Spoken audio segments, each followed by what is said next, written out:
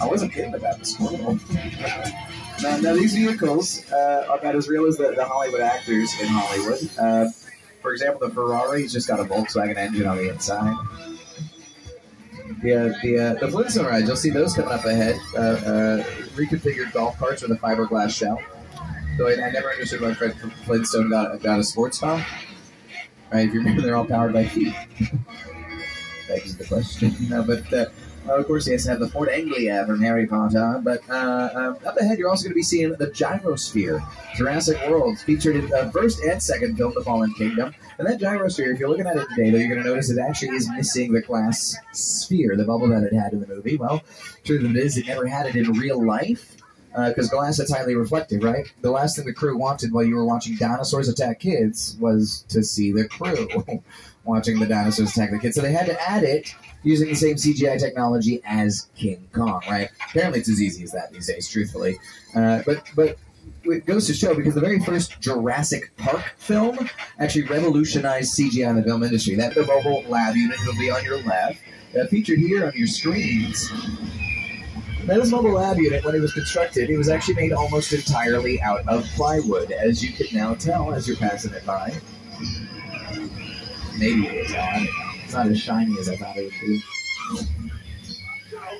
Now, from the very first film, you might remember Dennis Nedry. He tried to escape off the island. Some dino DNA gets attacked by some dinosaurs himself. Well, guys, we got those dinosaurs from the original film. They're coming on up here to the right and to the left, and I don't see them anywhere. They've escaped their cages.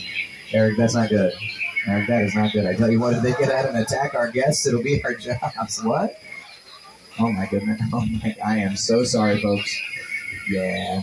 You just got spit on by some of the most toxic liquid known to mankind. Or about to get spit on by some of the most toxic liquid known to mankind. I'll tap on it. Yeah. Now, we're screening each one more time because I can't. I'm just going to let the whole car suffer right now a little bit. Don't mind us, folks. We're just taking our time, getting attacked by some dinosaurs. There we go. Now, the scene on your screens, I'm showing you again because I can, and because it's cool. And it's cool for a couple of reasons. You see, they filmed this scene here in Southern California, and you'll notice it's raining. They didn't do that here, folks, at least not often enough. Today we got thunder, we got lightning, but really what we need is rain. So there it is. Falling dramatically from the skies. But yeah, it's a sprinkler system. Right above the ceiling of the tram. Though these raindrops are about 5 to 8 times thicker than regular rain. Oftentimes we'll backlight it to show it better on camera as well. In the black and white film era, we filled it up with powder. We stopped doing that.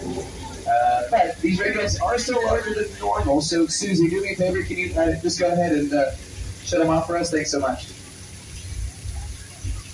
Susie, you gonna go and turn it off, please? We're gonna head out. Susie.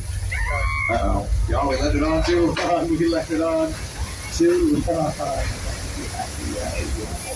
I forgot to mention, if you're sitting in a blue seat, there's a chance you might get wet. Yeah, they're all blue.